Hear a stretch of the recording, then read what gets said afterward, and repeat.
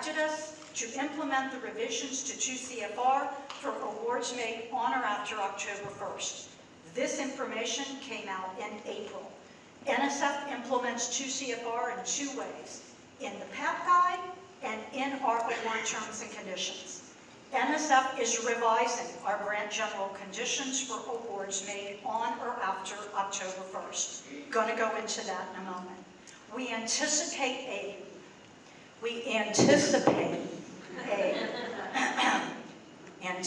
Sam's got, she's like shaking here because we anticipate a late August publication with subsequent outreach. We know you need time to look at this, and we are doing everything possible to give them to you so that you don't get them the day, October 1st, and say, how are we supposed to know what's even been changed?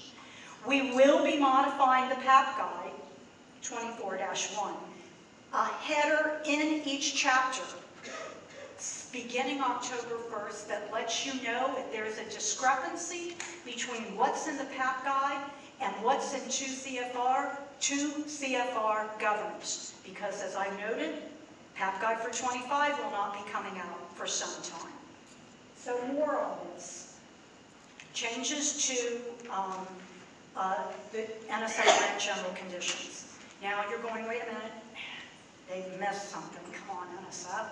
We, institutions of higher education, follow the research terms and conditions. No more.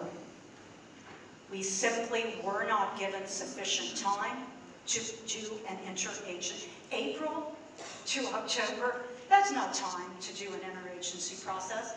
Last time we did it, we were right down to the wire, and I asked the other federal agencies, what are you, in fact, I got an email yesterday, Gene, when are you putting out the research terms and conditions?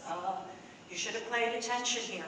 So when I asked them what they were doing, if we were going to be late, NSF had a plan B, they said, Gene, you are our plan B. Gene cannot be the plan B for all of these agencies. So I am here to tell you, we are revising GC1, Grant General Conditions, to apply to all recipient types. IHEs, nonprofits, for-profits, state and local governments, tribal nations. So it will be applied to any new award, grant, or cooperative agreement. Now, cooperative agreements have cooperative agreement, financial and administrative terms and conditions. If you received a cooperative agreement, you will follow what we call CAFATC. Love the acronyms in DC. I can speak a whole sentence without saying any words. So there are, in the research terms and conditions, there are 2 exhibits. We will continue to have exhibits.